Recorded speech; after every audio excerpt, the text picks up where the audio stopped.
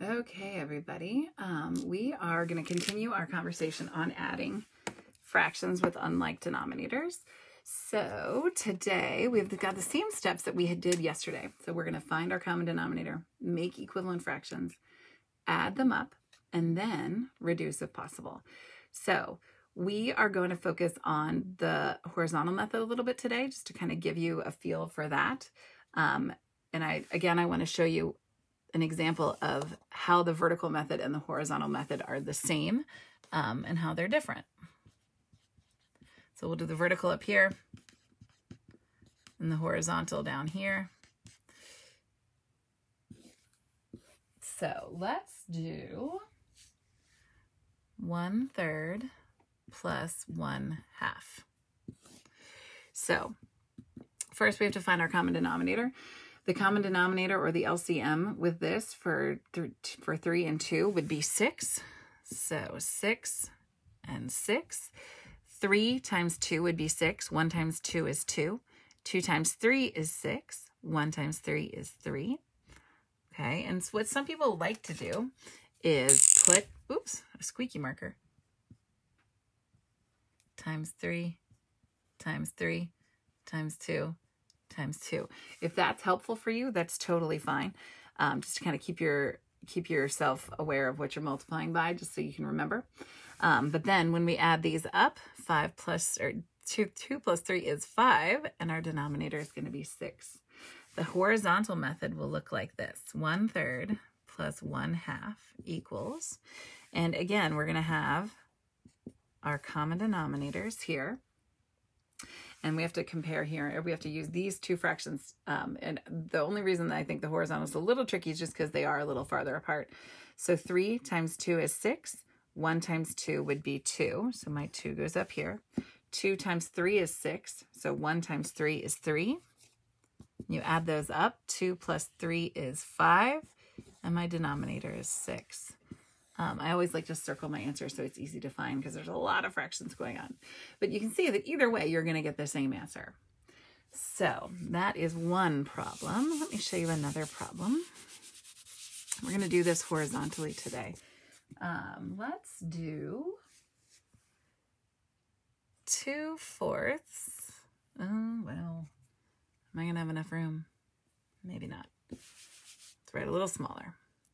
2/4 plus 2/3. Okay, so our first step is we have to find our common denominator. So 4 and 3, our lowest common denominator here is going to be 12. So 12 for both of them.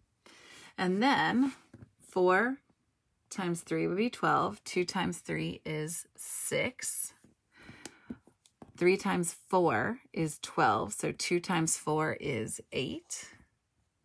When we add these up, 8 and 6 are going to be 14/12. Now, with reducing if necessary or if possible, this is an improper fraction. So we're actually going to have to reduce this in kind of a different way than our typical just reducing. We're actually going to turn this into a mixed number. So if we think about how we turn things into a mixed number, so 12 goes into 14 one whole time with how many left over? And remember, our denominator stays the same. So 2 left over. So 1 and 2/12. And then if we reduce that even further, we can do 1 and 1/6. So our final answer here is 1 and 1/6. All right, let's do another one. How about 2/3 plus 6/10? Okay, so our common denominator here, I'm going to go with 30, because if we did our, excuse me, if we counted by 3s, the only number ending in a 0 is going to be 30 that's going to be the only one that's going to be common for both of these. So 10, 20, 30, and 3 times 10 is 30. So I'm going to use 30 as my common denominator.